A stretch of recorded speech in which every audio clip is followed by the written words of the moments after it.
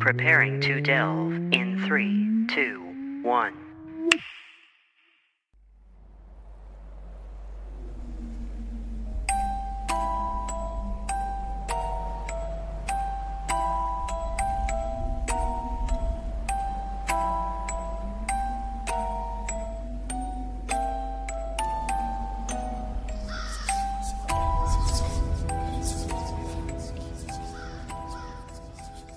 Hello everybody and welcome to Delve. My name is Nathan, and Alex is busy having a long discussion with his computer about why it won't work.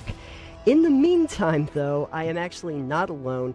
I'm very happy to be joined by none other than Will Jones from Encounter Roleplay. Will, thank you for coming on the show. Thank you for having me. It's a pleasure to be here. Yes, I must ask, just right up at the front, the term... And I don't know if you came up with this term or not. D&D sex god, is that just... So, icon. I'm an icon. Icon, sorry. I don't claim godhood. Okay, not claiming godhood, okay. Not yet.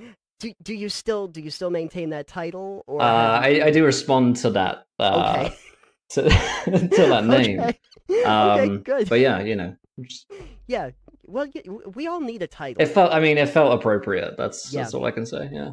And you know what? If you're going to have a title, you might as well have one as good as that one. You gotta have something good.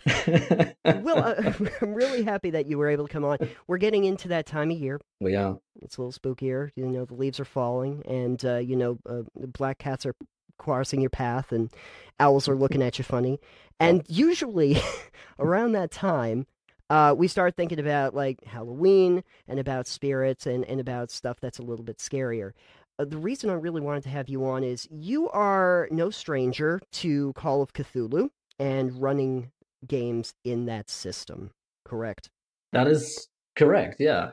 I've been playing Call of Cthulhu and being a keeper for Call of Cthulhu for probably a couple of years now, maybe 2 or 3 years. So I've been doing it for a little while now and I'm really enjoying it. Sure. Explain keeper for people like me who don't understand the terminology. That's basically your dungeon master, game master role. All right. Keepers of I want to say it's Eldritch lore and keepers of Eldritch lore. Okay. Yeah, there's always an interesting term for a lot of systems, and sometimes when people like say it, I'm like, I think I know what that is, but I'm gonna check. Yeah, well, what is this guy keeping? I want to know. Yeah, what are we keeping? Are we keeping it close to the vest? Well, that might make sense. The thing that interested me about Call of Cthulhu, I can't say that I've actually played in the system myself. Actually, I had happened to tune into, I think it was your first season of Call of Cthulhu, like it happened to be the very last episode of that run. Right. And there was a part, and I think it was Lindy, was actually like, her character had like gone into a bar and sat down, and there was a character in the corner, and you were like, everything for a price. That sounds like something I'd say, yeah. Yeah, and I was sitting there kind of like going, I have no idea what's going on right now, but it is enthralling. It is amazing. I don't know what's going on, but I am suitably upset inside thinking about this. But the whole thing about like Lovecraft and Cthulhu is this idea of cosmic horror. Right. In general, like, let's start with just, what is cosmic horror? That's a good question. I suppose cosmic horror is something like the fear of the giant, massive universe, and in the Lovecraft world, the fact that it's all horrific alien creatures which at one point have been on our Earth, and they're now asleep, but sometimes they wake up, and then things get really, really scary. And you want them to go back to sleep. Yeah, it's a little more sort of existentially terrifying than necessarily sort of like, Chainsaw Massacre horror. Or a killer, on the loose. Although often there are killers on the loose as well. But I guess it's the sort of feeling that humanity itself is one tiny, insignificant dot in the universe, and that greater powers actually control us and the world, and that our understanding of it is so small that when you do realize something about it, then you lose your mind, because the sheer breadth of the universe and the horror of reality is sort of too great for for humans to know. There's knowledge that we should never know. And that's where sort of Lovecraft draws on that sort of cosmic nature. Yeah. Right. It's just the immensity of the situation that you're in that really lends itself to the feeling of almost helplessness. Right. I mean, sort of like that. And I don't know if you've ever sort of like watched a nature or a sci-fi documentary, a space documentary. Oh yeah.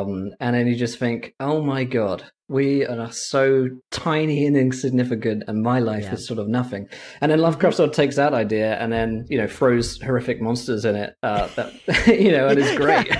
Yeah, exactly. It's the little blue dot thing, you know. Right. Imagine that tiny little point from like, you know, millions and millions of miles away. You know, that's everything there that we understand. And that's always scary, you know, like that doesn't never stop being scary. At least for me, I always find that stuff sort of existentially a little terrifying.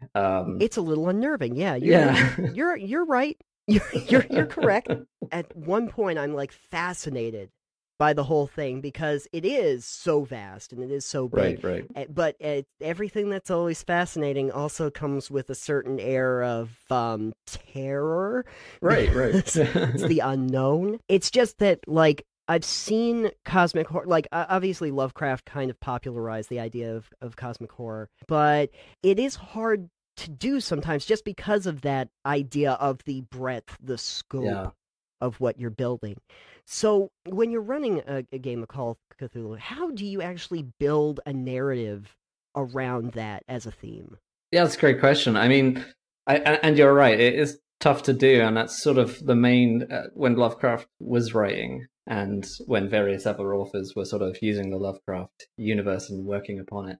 That's the main sort of criticism of it, is that Lovecraft sort of never explained what the monsters were. And that's where things get sort of tricky to grasp onto. With a game like Dungeons and Dragons, or I don't know, traditional fantasy role-playing games, you know what a goblin looks like. You've got a pretty good idea of what a troll is. You've got pictures of them everywhere, and you can fight them and kill them. With the Lovecraft stuff, often as small, unnerving descriptions go a lot further than really fleshing out exactly what it is you're looking at, because as in a lot of Lovecraft's works, when these people are sort of writing, describing the horrors that they've seen, they're unfathomable by nature, which is frustrating in a way, you know, for contemporary readers at the time, because it's like, okay, well, what is this thing that I am looking at? But it's the fear of the unknown that's much scarier. Your imagination is far, far more powerful than me describing to you what something scary looks like. You know, that's where I sort of start off, is thinking, okay, well, what are the things that really are quite scary? And as well, your imagination running loose, your fear of the dark, your fear of, you know, what might be lurking out there, and then it's suddenly, you know, coming upon you.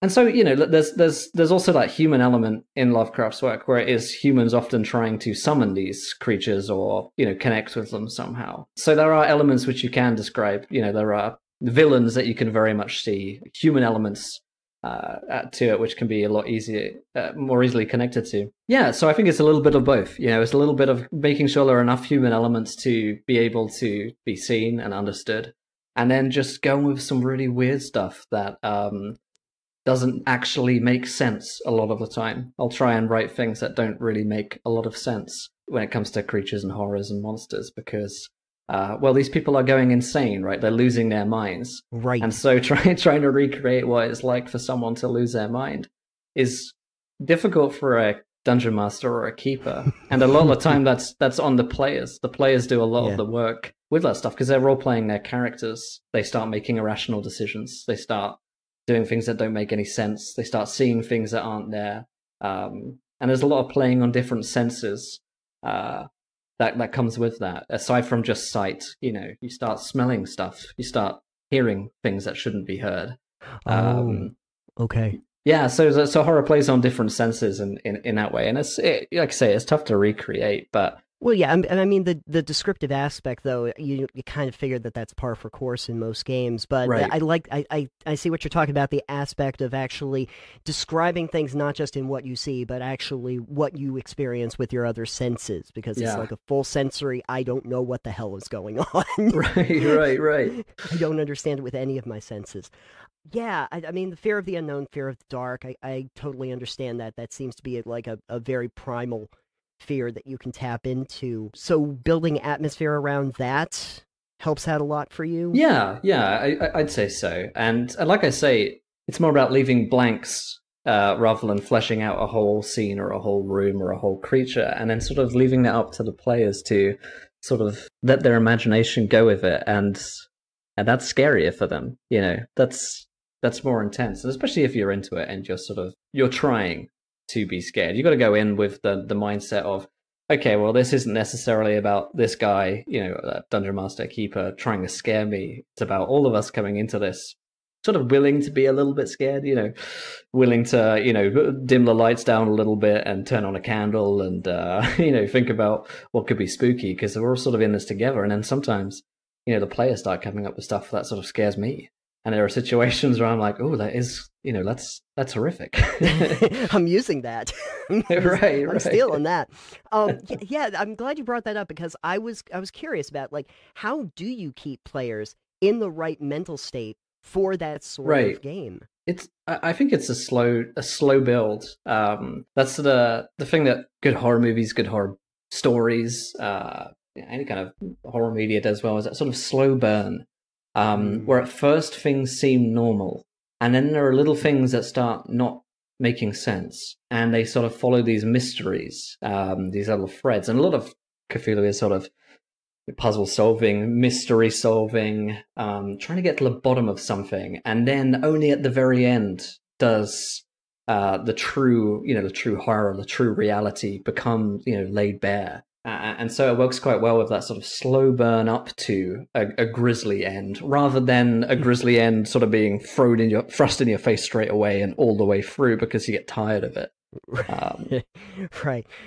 Do you kind of go in with the idea that the characters are going to pretty much are kind of SOL? Yes. Yeah. They're doomed. They're doomed. They're all doomed from the start, I think. And that's the thing with Lovecraft, books and work, is that, well, they're all doomed from the beginning. From the start that this isn't going to end well for any of them. And the players, if they're aware of that, they'll play into that. They know that they're doomed. It's kind of fun, actually, to play a character that you think, well, actually isn't going to necessarily make it out of us. Maybe they'll make out of it alive, but they're certainly going to not make out of this intact, which is very different from a D&D campaign, in which you think your characters are going to, live, succeed, beat the villain, and and win.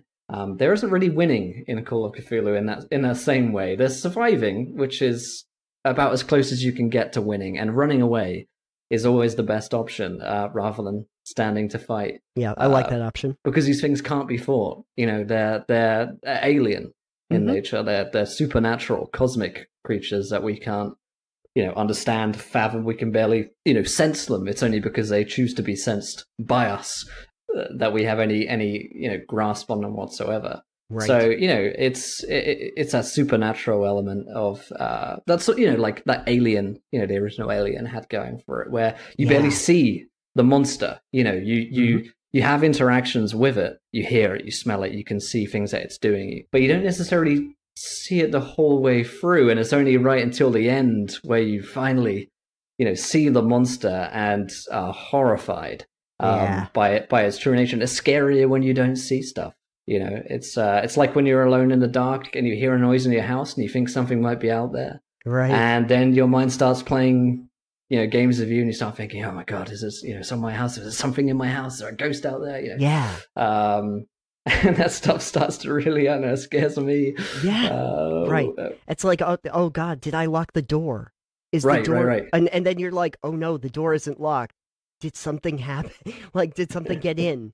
And then you have to I've had those times where like I come home and like the door isn't locked, and I'm like, I'm pretty sure that I just didn't remember to lock the door, but then I have to like go through the house a little bit and like, is anyone here? Yeah, because I don't want to get surprised by this. Yeah, no, that is a terrifying thing. It's like where everyone's saying, you know, like I somebody who was on one of our live streams had said, you know, it's not, you know, trying to terrify somebody with like somebody who's wielding a knife. Imagine if everything in your room was just moved to the left 1 inch. Yeah, that's a great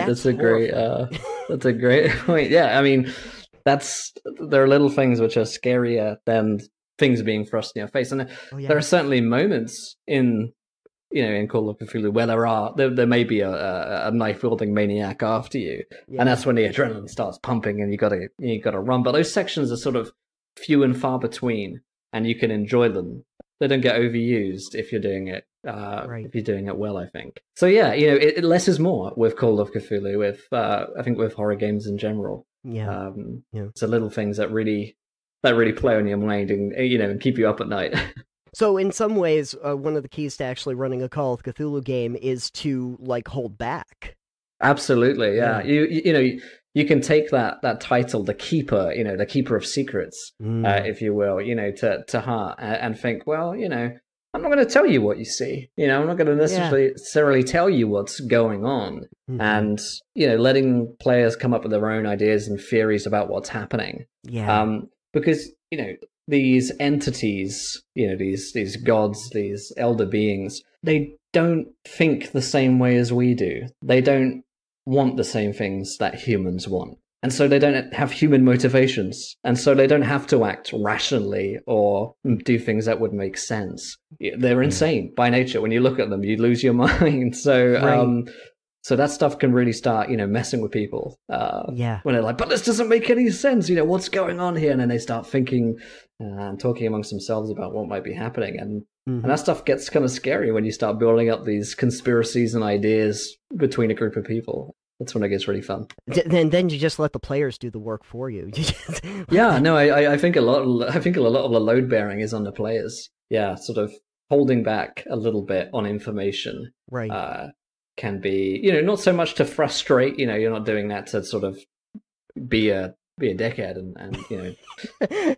I'm gonna tell you when you walk into a room if there's a chair for you to sit in. I'm not gonna say, I don't know what's in this room, But when it comes to the more eldritch arcane stuff, that's when you can sort of have a little bit of fun. And I'll tell you that there is a chair in the room. I won't tell you if there's something inconceivable sitting in it right now. Right.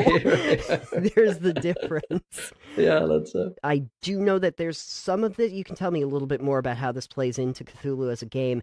Is that there's a really strong focus on like solving mysteries. Like all of Lovecraft's heroes are detectives and they're investigators. They're always looking for something like that. How does that, the aspect of like solving mysteries, how does that actually play into the game? Yeah, I mean, I think the mysteries sort of are the main thrust of your narrative in terms of getting, players from A to B. Whether they are detectives, investigators by trade, or if they're people thrust into a situation which turns out you sort of have to. I mean, one of the main themes about Lovecraft and, like you say, the detective stuff is sort of the human desire to find out the answer to something. Often leads us, curiosity kills the cat, often leads us to these dreadful ends. But when you become obsessed where we just have to know what's happening, you have to know what's going on, that's when you can really start going places narratively with it, because then the characters start thinking, okay, well, if this mystery's being solved, where can we go from here, and what is this other question? And mysteries lead to more mysteries often, right. And keep your narrative sort of chugging along quite nicely. And you can go, lots of places with it. Yeah, you have almost like mysteries that you can solve until you can't solve them anymore. Right, and right. Where Yeah. do you, but then you still think you can solve those mysteries, so you keep trying to. Right, and solving the mystery doesn't end in happiness necessarily. No, typically it does not. It's not work out well for people in general. Yeah. I did find it really interesting. Like every Lovecraft story that I've really heard, and even when I played the game that came out last year, Call of Cthulhu, like your characters are always tasked basically with solving some kind of mystery that you probably should not be trying to solve, but you're driven to do it anyway. Yeah. If it were me, I just wouldn't have gone. Like, there's the first scene in the Call of Cthulhu video game was like, yeah, somebody comes into your office, can you go to this island that's like called Blackwater? And it's like, just from the name, you showed me a horrific painting, and you said there are terrible things going. You know what? I'll just wait for the next. I'll wait for the next job coming through. I don't need any of this.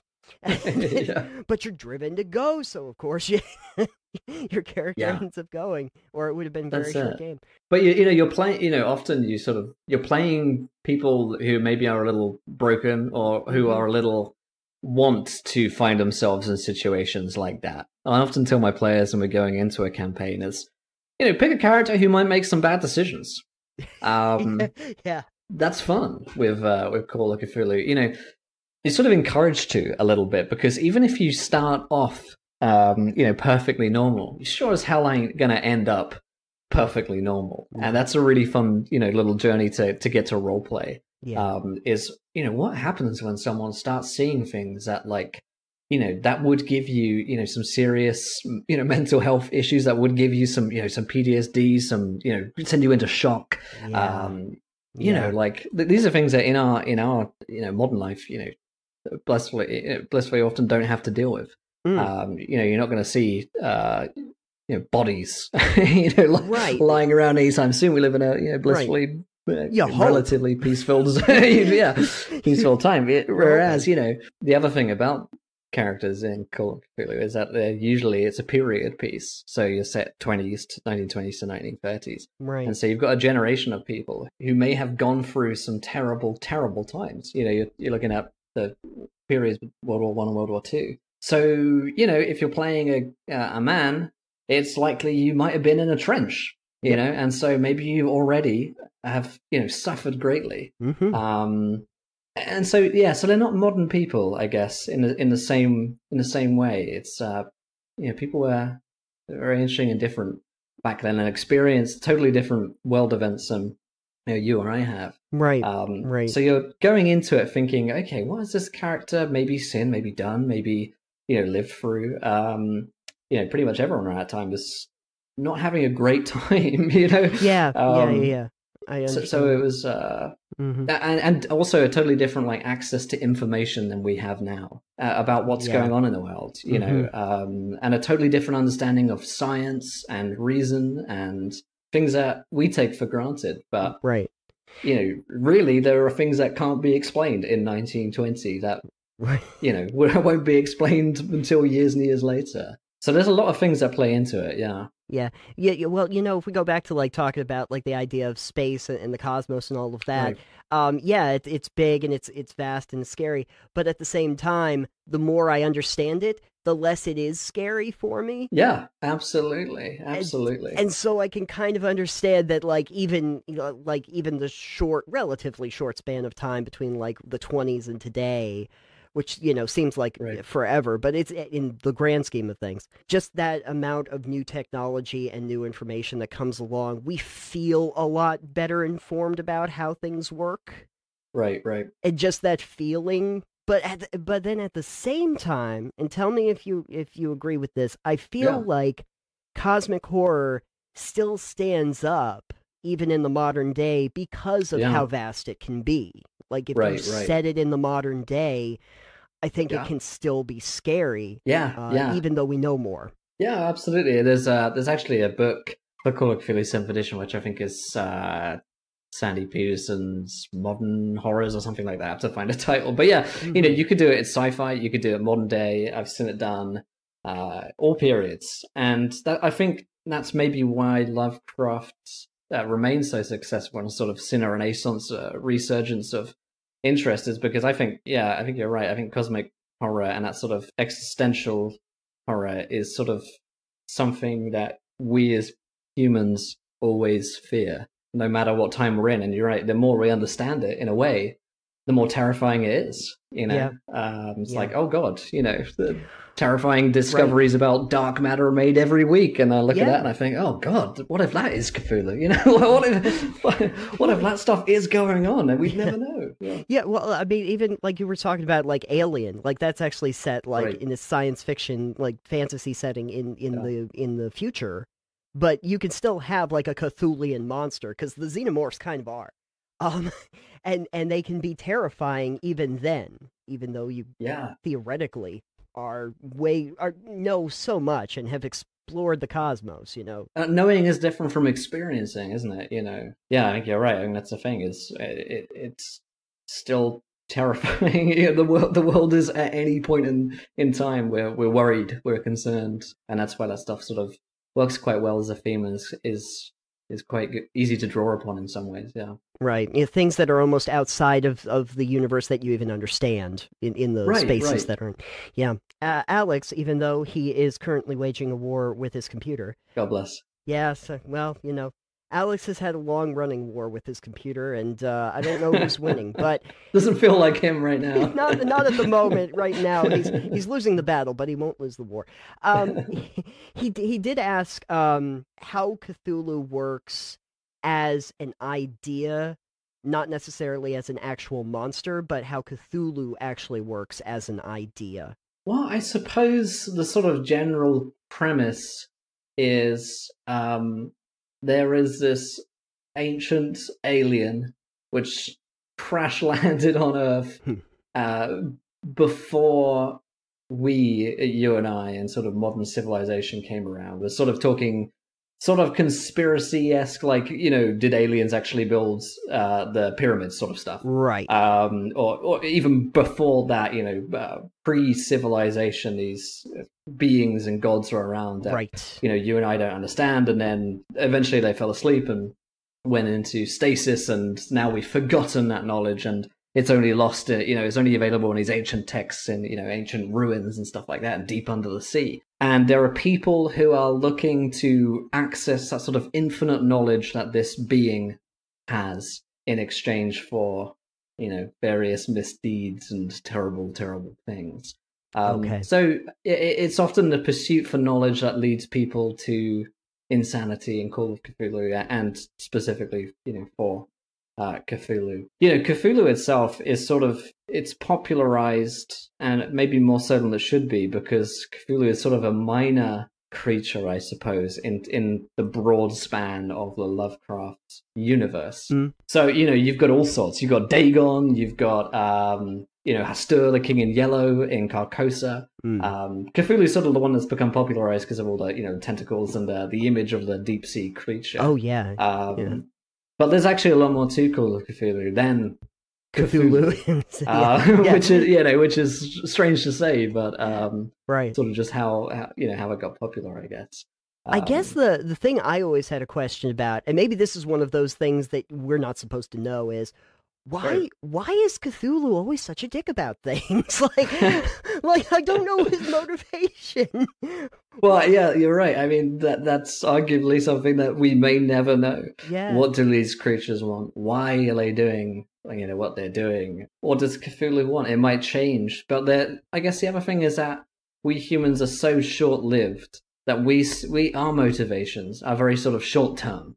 In terms of, okay, I want knowledge, I want power, I want to live forever, I want to know everything, cast spells, or whatever it may be in Lovecraft fiction. But these things are older than the Earth itself. They're aliens. They don't have the same sort of. If they're asleep for a millennia, it wouldn't matter to them. That might be a short nap. What are their true aims? Does it have anything to do with Earth? Does it have, that's the fun thing. Are we inconsequential? Yeah. Right. Yeah, we're totally inconsequential, tiny little, beings to them. This is their world, maybe they think. That's the fun thing as the keeper, is maybe, one of these elder gods has a little plan. But it's almost a bit like, if you're familiar with, like, the Elder Scrolls, Sheogorath. You know, the mad Daedric prince is, yeah, that's sort of a similar, you know, thrust, and sort of Lovecraftian inspired is, well, the answer might be you have no idea why these things want what they want or why they want them. And we may never know, and that's also terrifying because, you know, we as humans want the answer to things. We want to know why people do what they do, why these things are doing what they're doing, but maybe we never will. It's interesting that you equate it to like Elder Scrolls, because I remember like when you have those quests where you actually have to deal with the gods. Right. And most of the time you're like, I have no idea what you're getting at, dude. Like, why are you doing this? It's Sanguine, who had that whole quest in Skyrim where it's just like he gets you drunk, and then you're just like on the side of a road and you have to like relive everything that you did in the night of debauchery. And the only reason he did it was like, it's fun.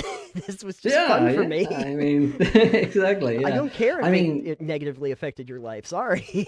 Right. I mean, you know, this idea that there might be a nice, merciful God is, you know, kind of laughable. I think if there probably was, you know, were beings like gods around, they're probably, you know, pernicious, evil, you know, they're not here to help us. I think it's almost more terrifying if they literally do not think about us at all. At all, right? Yeah. It's just like we just happen to be here. They're around doing whatever they want, and we're just kind of in the way. Right. Yeah, we just happen to be inhabiting some of the spaces that they're in, and you know, it's almost subconscious for them that, you know, that they're doing these schemes and plans and whatnot, and that humans are drawn to them like, you know, moths to a flame, because what if, horrifyingly, they are gods? You know, what if our understanding of gods is basically, you know, like creatures from Cthulhu mythos, things that we can't understand? Who knows? Yeah, that's the fun thing. What if Godzilla is actually a literal god? It could happen. Yeah. Could be true. I mean, it's equally, I mean, I'd say statistically, it's probably equally as plausible as anything that we humans have come up with for religion, right? It's like, it's just a book. We can actually look at. Yeah, exactly. Right. You know, and if the movies have taught me anything, it's like we are equally incapable of really doing anything in that situation. Right. Something I'm really interested in when it comes to the system itself, and I find it very different than almost every other RPG I've seen, is the way character progression works, because it's practically in reverse. I'm used to character systems where, okay, I get experience and I level up and then I get more abilities and I get more power. In Cthulhu, it's like, I just want to make sure that I don't end up a pile of goo on the floor by the end. That's it. Yeah. So you've got your basic skills similar to a game like D&D, but you also have this sanity score, this pool that can be drained and in some circumstances can be, restored. And the more sanity that you lose, the crazier your character starts acting, the more hallucinations they might start to experience, the more but on the other hand, they're more in touch with the eldritch they might be. So there's a Cthulhu mythos score, which in the game starts at 0. But the more things that you experience, the more things that you learn, this score actually begins to tick upwards while your sanity's going down. So there's this fun sort of juggling act, aside from just your health, in D&D, or you're worried about as your health score. There's a secondary, sort of like mental. It's a bit like in games like Amnesia or Dark Descent, where you've got to manage that, factor. Which, and as it drains, your vision starts going blurry and weird, and and whatnot. It's very different. It's about surviving. It's not necessarily about getting better as a person, or as a statistically better in terms of I'm better at swinging a sword, I'm better at firing a bow. It's you can get better at doing things like that in Call of Cthulhu, but most of the time that's not going to be the case. You can, quote unquote, sort of level up in terms of being able to improve skills and whatnot, but really that's sort of secondary in the game. Your character sheet is, for all intents and purposes, really going to end up quite similar from the beginning of the game to the end of the game, aside from that sanity score. It's a lot more about the role playing in terms of, okay, what do I look like at sanity score of 70 compared to sanity score of 30? how do I act? What am I afraid of? And you can gain these, they're called temporary and permanent insanities. Basically, you could become deathly afraid of, of blood, the fear of blood, or you could, when you get in a enclosed space, suddenly, you start losing it, and whatnot. And that gets really, really fun to play for the player characters who get to, maneuver these characters around, because while in a game like Dungeons and Dragons, statistically you might be changing a lot, you're moving their numbers up and down, you're increasing your stats and whatnot, the character doesn't necessarily in the rule set of the game change in nature, in the way that they act, in the way that they think. Whereas by necessity in Call of Cthulhu, you're going to start accruing these different personality traits, these different obsessions and fears, and it really starts to change how a character acts. And when you get some players who really love to role play, watching 5 people all go insane together and their relationships change, and their their motivations begin to shift and change, and the things that they say and do, it becomes really fascinating and a lot different, much different experience than traditional fantasy role-playing game. And now, am I right in thinking that, like, in D&D and a lot of those other systems, there's a pretty strong combat focus a lot of the time? Is that right? Is that really even a focus in Cthulhu? No, not really. Okay. Combat is pretty darn deadly in the sense that you can probably don't do it. You're sort of one to 2 shots away from death at any combat scenario. So running away is my advice if your listeners are going to play this game at home. Run away every time. That's pretty much it. I mean, there are fights you can win. There are usually with mortal enemies that you can try and succeed with. But I mean, the combat is deadly as hell. And for good reason, because it tries to simulate real life. Sure. And guess what? If you get shot, you're not getting, most of the time, you're not feeling like getting up again, and you can't, down a health potion and start throw some dirt on it around. It'll be fine. It does try to simulate real, real people. We're playing very much mortals, very much normal humans, more so than heroes. Right. An alien creature erupts out of a painting. What's your normal response? Right. Yeah, if you not pick up a sword. Exactly. Yeah. So if I'm not really focused on combat, what are some of the skills that I actually want to utilize in Cthulhu? What am I actually picking up? Yeah. And there are actually a lot of skills in this game. Compared to D&D, Call of Cthulhu is a D100 system, first of all, rather than a D20 system, meaning that you're rolling 2 D10s and you're trying to roll equal to or lower than your score. Okay. And so it's one of those sort of games that you're going to be failing skill checks quite a fair bit, very much like real life. You're going to be failing upwards, more so than succeeding in every task like you do. But a few are much more useful than others. There are things like there's a farming skill, there's a jump skill, which sometimes comes into play, but rarely.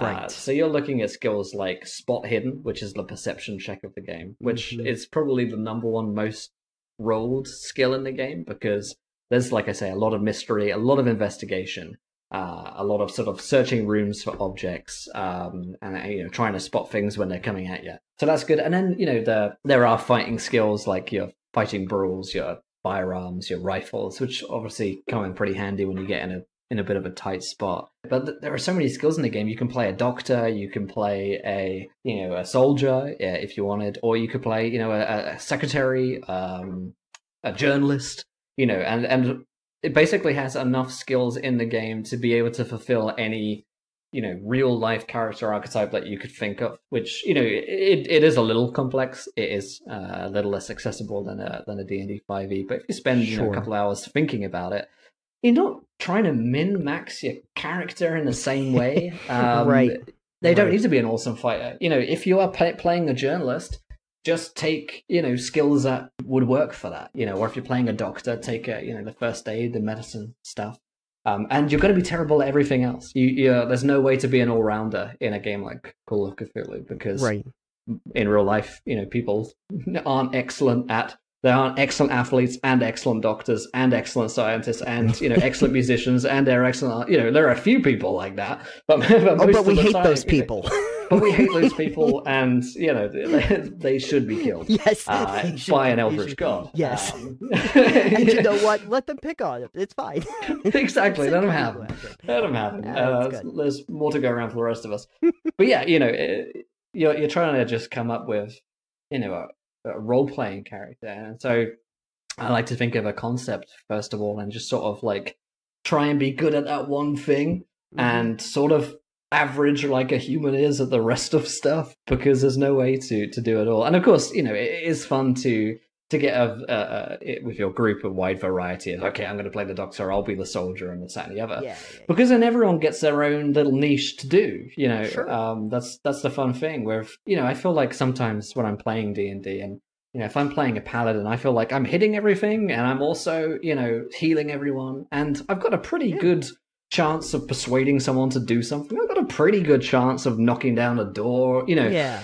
In Call of Cthulhu, it's like, I'm not the guy to knock down that door. You know, we better get the one guy who can, you know, who's the weightlifter in our team, to do this for us. So have fun with the concept, and sort of be aware that it's, you know, it's going to be a process of sort of failing upwards and running away a lot. Sure. And working together, you know, that's the fun thing. There's a lot of teamwork in solving mysteries. No one is the, you know, just the Poirot who figures it all out, you know. Everyone's sort of you know, trying to work together. Well, that's kind of nice, though, the idea of, you know, if you have characters that are more specialized, it really does encourage everybody to work together in more ways.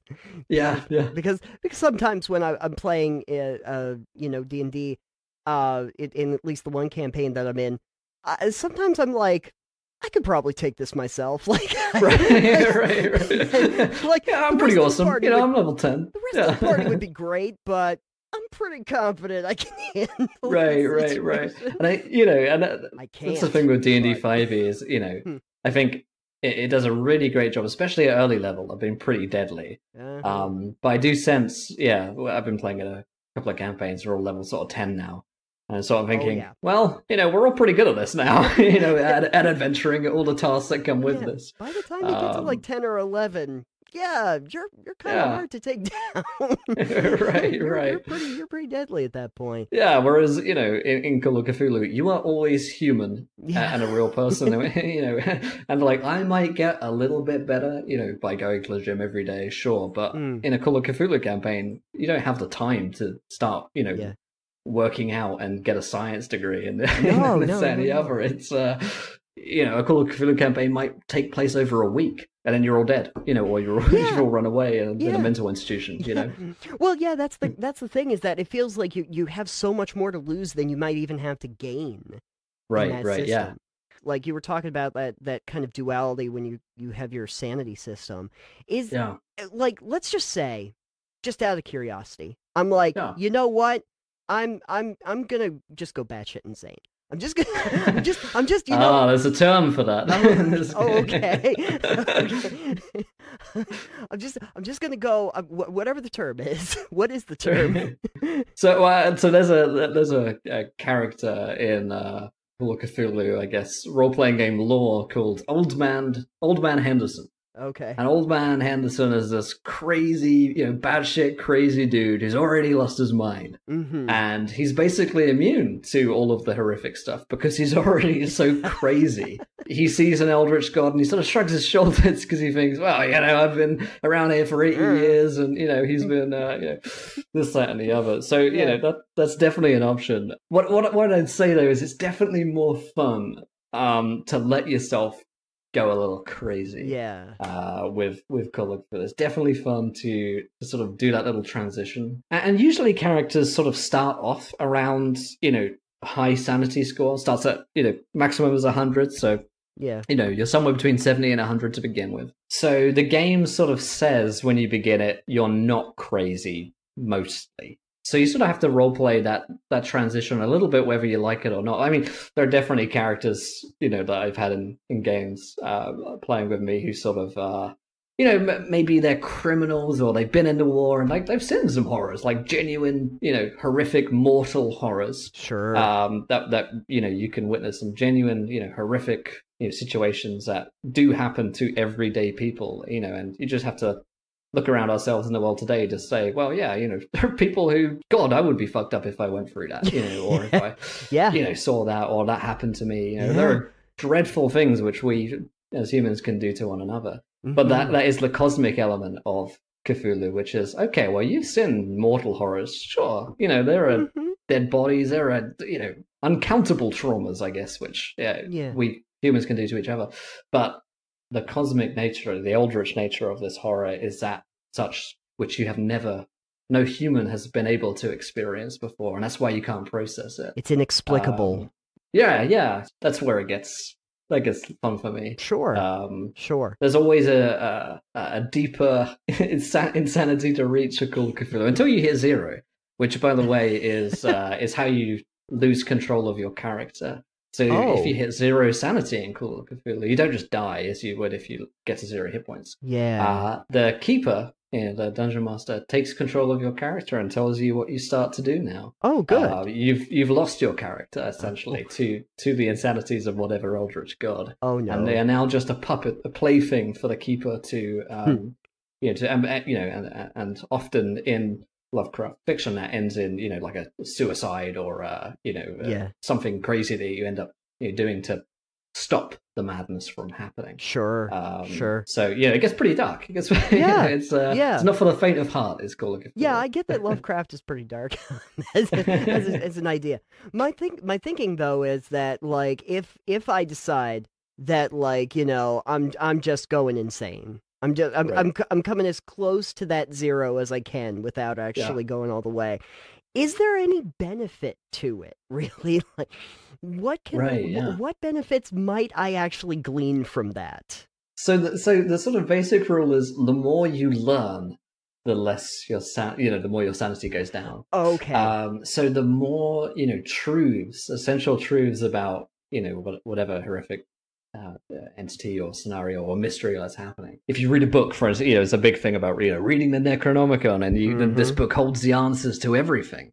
Okay, well, if you want some answers, and you're going to have to, it's going to come at the cost of your mental acuity. Yeah. Often losing sanity is something which is okay. The only way to learn this thing is to open this book, is to to dive down this rabbit hole, and figure it out. So it's almost a necessity to learn more. Yeah. To drop the sanity down. And like I said, there's this Cthulhu Mythos score, which generally comes if you read a book or a text, or you see something horrific, or you speak to an elder god, or heaven forbid. Yeah. And then you can start doing spells. There is magic in the game. You can begin to reanimate zombies. You can kill people with magic. And that's when you're starting to get around the sanity. Low sanity scores. And the fun thing is you can become an NPC in the adventure. When you hit 0 sanity, it doesn't necessarily mean that you're often dead. You may be on the villain of the next campaign, because most of the villains, the human villains in Call of Cthulhu, already have 0 sanity, or at least damn sight close to 0 sanity. And they can now cast magic, and they've grafted other people's flesh onto their skins, and they're casting the red sign about, and expect to lose a character or two along the way. It's not necessarily a bad thing. Yeah, it's all about the characters we lost along the way. Exactly. Really, no, I'm totally down for that. But now the thing, like you've explained a little bit about how like that reverse progression works when you're running a game. How do you see that? Because I'm going to assume that you've had some players that have played with you with Cthulhu that also played with you in other systems. Right. Yeah, definitely. How do you see that particular kind of like regression of the character affect the players when they're playing the game? They usually love it. That's usually their favorite thing. It's mine as well when I get to see them do it. Because it does let you access your crazy a little bit. It does sort of let you think of your character. Okay, well, what they're going to do, and is it going to be the best thing in the situation to help everyone out? Probably not. Yeah. I'm going to start. I've seen characters start opening books that they know they shouldn't read, and start making these fun, these horrific decisions where you as a character, or you as a player rather, are thinking, oh God, I shouldn't do this. Oh God, why am I doing this? Oh God, open it anyway. Because that's what my character would do. Right. So, it does let you sort of get a different aspect to role playing that, usually you might not get to do. And it is fun for for you as a player to get the chance to start doing things that maybe you shouldn't do. But, sometimes that promise of the unknown, the secret, is just too much for you to take, and then you do things that you oughtn't to do. Sure. Yeah. So I think they usually get a chance to do something a little different. And each time you play Call of Cthulhu, you might go, insane in the game in a slightly different manner or way. Sure. And make different decisions. You could become an arbiter for extreme justice. It doesn't necessarily mean that you're gonna, but we've played with Catholic priests who at sanity 10, start flaying the skin off people who are giving confessions to. There are all sorts of different ways in which people might start losing it each time you play a different character. We all process things differently. Exactly. Sometimes it's free playing. Yeah, you never know. It's normal. Who are we to judge? I imagine, especially if you're really into the role-playing aspects, and not maybe so much the crunch, but really like the role-playing part of it. That's got to be really interesting, because so often you're just watching as your character gets better and better at things, watching your character absolutely dive down the spiral. Right, that's it. Yeah, it is sort of freeing in a way. Like it is just for you a little bit, thinking, okay, this character's doomed. Going into it, you're in the headset of thinking, all right, they're not going to become awesome and win and defeat all the bad guys and whatnot. Maybe they're going to become the bad guys. Yeah. And how can I get to that place? Sure. And that's what Call of Cthulhu is for, I think. It's for some sort of anti-heroes. It's for very human characters, and heaven knows that we humans have a ton of flaws, which when they get pushed to the extreme can be really interesting. So definitely have fun with that going into the campaign. You're not going to win. You're only going to get worse in some ways, but getting worse is sometimes more fun than getting better. It is unnerving, the idea that almost anybody, no matter how sane you think you are, when pushed to the right degree, you may end up going down that road. Well, yeah, I mean, that's the horrific human condition. Yeah. Is, we're quite well protected nowadays, I guess, from, horrors like like that. But we are quite capable of horrific things when push comes to shove. Right. We're, you only have to look, a little bit back in history, or even to current day events and parts of the world where you think, wow, how does someone get there? And that's really interesting to start to to work your way backwards from. Right. People can start off as lovely and as well intentioned, and then you get thrust into incredible scenarios, and there is that animal part to us, which is survive. Yeah. When pushed to an extreme, crazy stuff happens. Like if you think about Twilight Zone, Outer Limits, that kind of thing. Back in the day, there was that Twilight episode. It was the aliens came to Main Street or something like that, which was like the lights in the neighborhood just all go out, like just the power goes out, and there's the one house that has the lights on. Everyone goes freaking nuts about that whole thing, and really all that happened is the lights went out. That's all it took to push the neighborhood over. And that was one of the scariest episodes for most people, because it's like, oh wow, it doesn't take anything. It's like, we're not as far removed from this stuff as I think we'd like to convince ourselves of sometimes. I mean, there's looking at the world today, crazy things are happening. Sure. It's not so far removed. Yeah. We're not that far away from it all, and that's terrifying.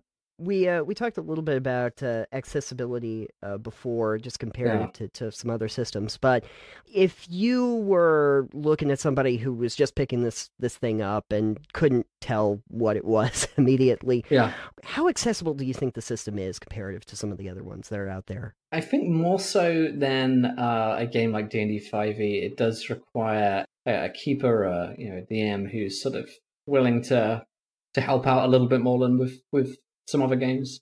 Sure. Especially if you've never played a D100 system before, that's kind of a head fuck to start getting your head around rolling a D100 rather than just rolling a D20, and trying to roll low rather than high is another thing that you have to sort of get your head around. Oh, I mean, okay. Mm-hmm. Yeah, spend a bit of time with the book, and also just sort of make it known to your keeper that it's new to you. Yeah.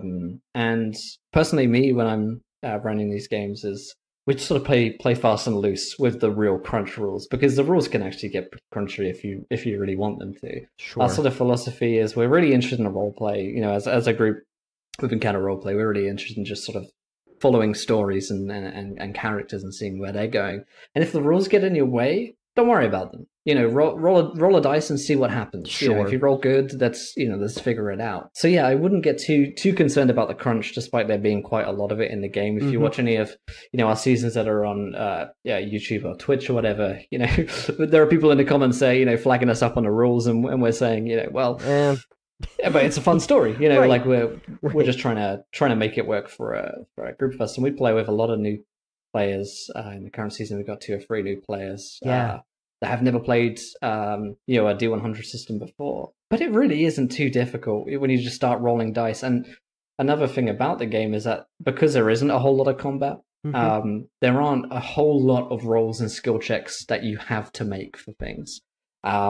Most of the things that you're going to be asking to do to your keeper are like tasks that you as a human could perform without necessarily needing to roll the dice. Right. If I want to look around a room, do I, have to, roll to see if there's a chair in the room? No, of course you don't. Sure. There's some things which are, which are a given. Yeah. So, my advice is to sort of dumb it down a little bit with the Call of Cthulhu 7th edition stuff, because for me, it gets just a little crunchy, and that sort of gets away from where personally I find a lot of the fun is at, which is with the roleplay stuff. So, but yeah, definitely pick up that Investigator's Handbook for the 7th edition. There's some great tutorials on YouTube and probably in podcast format as well if you're interested. Yeah. Yeah, we actually have a Call of Cthulhu 7th edition podcast on the Encounter Roleplay Network, which you go listen to if you like podcasts. Yes. And it's the same sort of vibe over there, where it's like, well, let's make the story happen. And together as a group, if one of us can't figure out what a role is, the other one's going to help the other out, Yeah, make sure that you have the player's handbook. Probably don't pick up the Necronomicon. I would advise doing that, but I'm not the right guy to ask. It's hard to find a copy nowadays. I can help you out. Yeah, I'm sure. Oh, thanks. Hook me up with that. When we had Satine Phoenix on the show, she was talking about like it's like a 2-minute roll for her. Like if we get stuck on a rule and we cannot figure it out in 2 minutes, we just make a decision about what we're doing, and we'll figure it out later, because really we don't want to get too bogged down. Absolutely. And I mean, there are enough pun-based sort of roll with it, Twitter accounts, podcasts, YouTube, streams to tell you that that's definitely a philosophy which I think a lot of people who've been playing games like this for a while share, which is, does it really matter? Does it really matter what the book says? Especially if you're on stream. Right. It's like people are watching. Do we really have to spend 15 minutes figuring this out? Right. If you personally find that fun, if your group enjoys that, absolutely do it. Absolutely look up the rules if that's something that you guys have fun with. But it's 2019. I don't have time for that. I got a lot on my plate. If we can't find the rule in like a few minutes, you know what? We've all got jobs. What's going to work for us? Everyone's got stress and anxiety about their real lives here. Let's not bring it into the fun time. It's hard to bring a tone of like dark horror when all of a sudden you're like, wait, hold on 1 second, Cthulhu. We gotta look at the rules for a second. Figure this out. Yeah, I can cramp your style a bit if you're. The Eldritch Gods are just off in the corner looking at their watch, like, okay, can we continue the story now, please? Right. Exactly. Yeah. So don't get worried too much about the rules, even if it does seem a little bit intimidating at first, because like I say, I think once you start playing, it's a case of pick up those 2d10s, shake them up, roll them, and see if you've rolled low enough to, succeed on your skill check. That's how we decide how things happen in our game, pretty much. And if you really can't decide on it, toss a coin. Okay, yeah. Here's where you need to finally answer a question for me that has been racking my brain ever since I got polyhedral dice. Okay. I'm looking at my 2 dice right now. I'm looking at my percentile dice and my 10. Okay. My 10 die has the 0 on it, which for me is the 10. Yeah. And then my percentile dice has 2 zeros. Is that 0% or 100%? So if you roll zeros all over, I think it is 100%. Okay. Because otherwise there's no way to get 100%. Right. If you go all, yeah. So the yeah, that is confusing though. Yeah. But one is your tens, and the other is the other unit. I don't know. Right. Math term is flat. Yeah. Once your tens, once your ones. I think. But now if I roll the double zeros on the percentage, but I roll a 9, that's 9%. Right. Yes. If you roll 0, 0, 0, yeah. Yeah. You know what I mean? Yeah. It is confusing to try and conceptualize. It is. That's what. Grab those dice and take a look at them, and it actually explains this much better than I'm doing a job of doing. Sure. In the book itself, or if you've played a game like Warhammer Fantasy or any other D100 based system, they all do this similarly. Yeah. Usually rolling a 0 is good, because that means that you're in the tens, right? And you're between 0 and 10. So sure. And that almost always means a success in a game like Cthulhu. But if you start rolling those 90, you think 99 is a good score on those dice. Oh, think again, my friend, that's a critical fail. Yeah. Or a fumble in this game, yeah. That's the big difference. Like, if it only landed on the 1. It would have been so much better. It's the difference between 100 and 1%. Exactly. Now, see, for me, like, if you really want to get picky, you could try to get that giant bowling ball they have for the D100.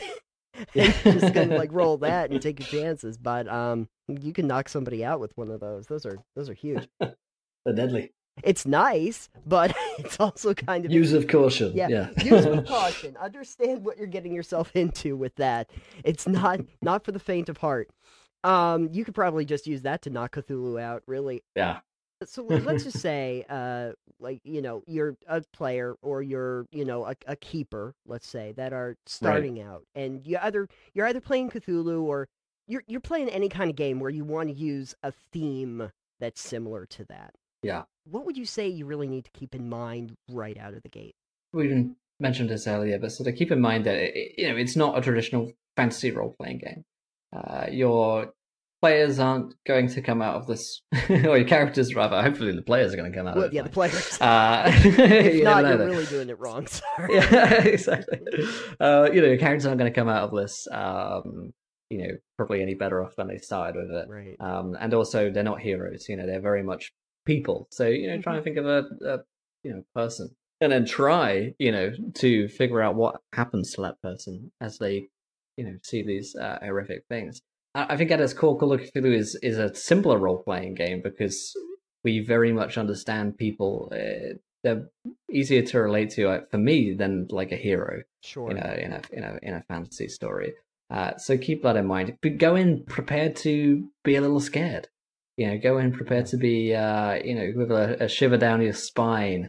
Play into it a little bit. And as a group, figure out what stuff is scary for you, what stuff you don't want to touch. And each group is different in that way, and that's a whole other 3-hour podcast, I'm sure. Which you probably already talked about. So I'll never these. It's okay. We have a few other people coming on who explain that. Yeah, I'm sure I'll hand wave that one, and they can do it. We've discussed it all on the show before, so it's fine. Yeah, but have it go in with an open mind, I guess.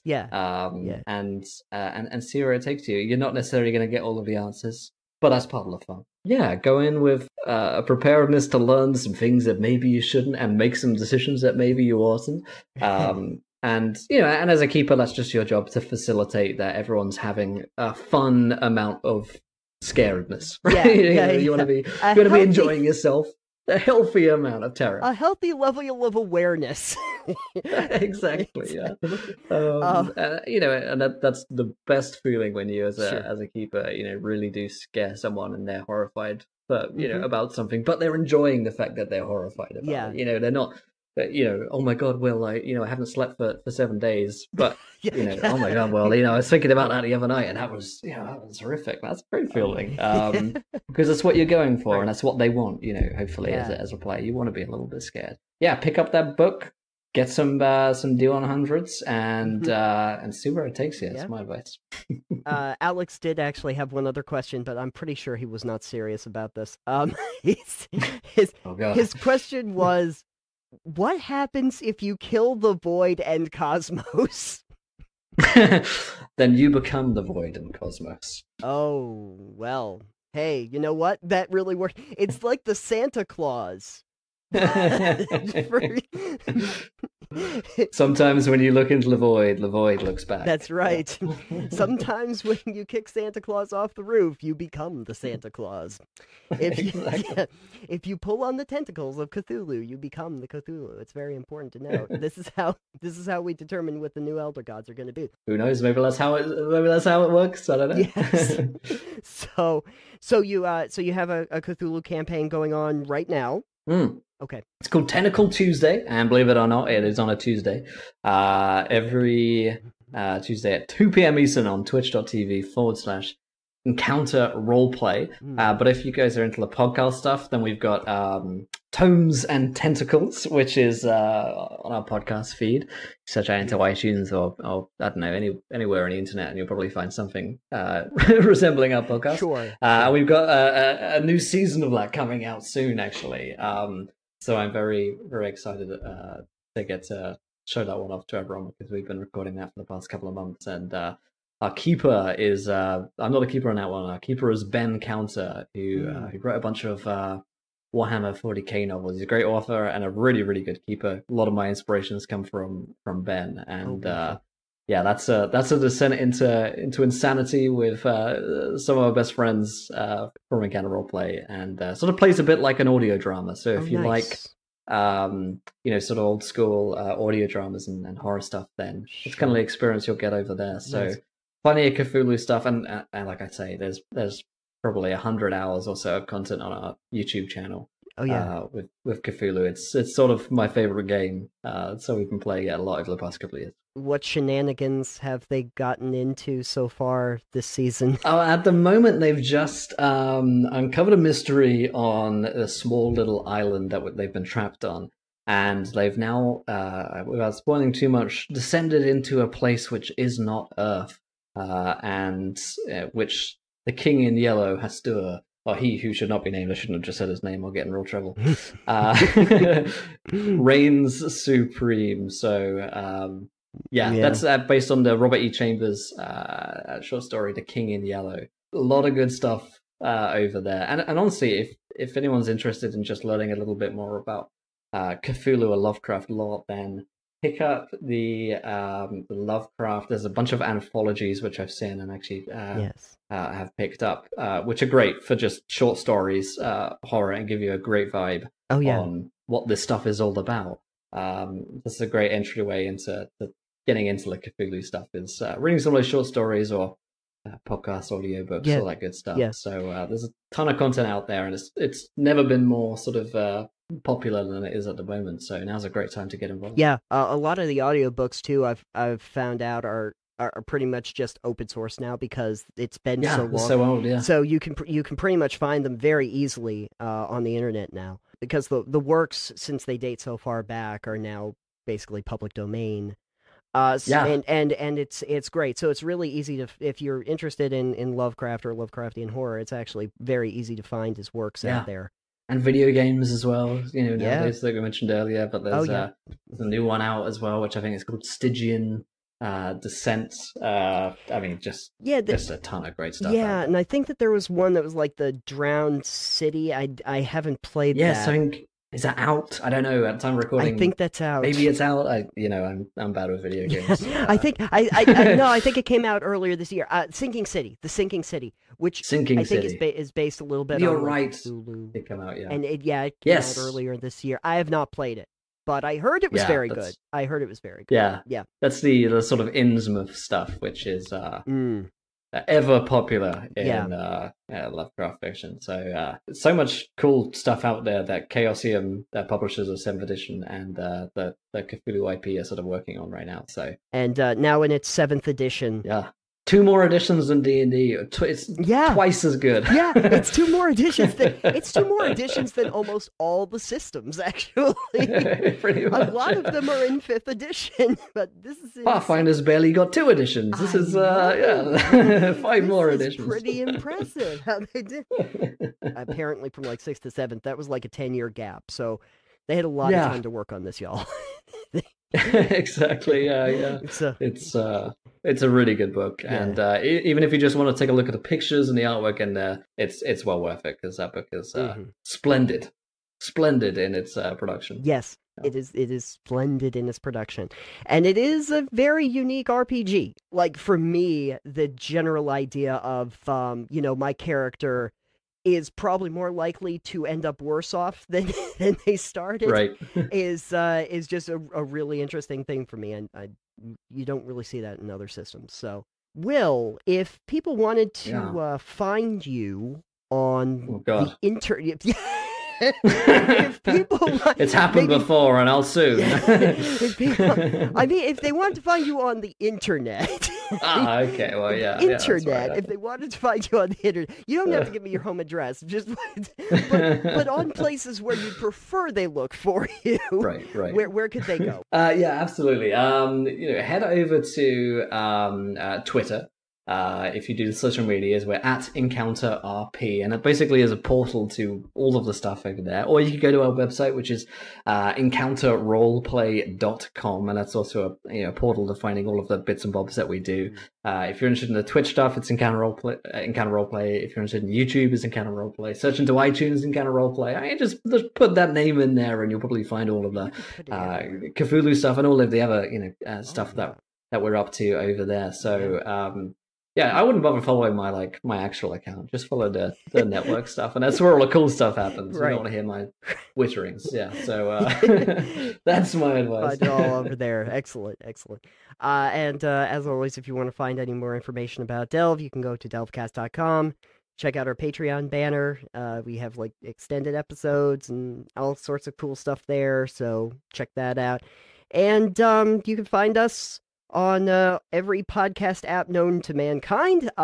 There is and some known not to mankind as well.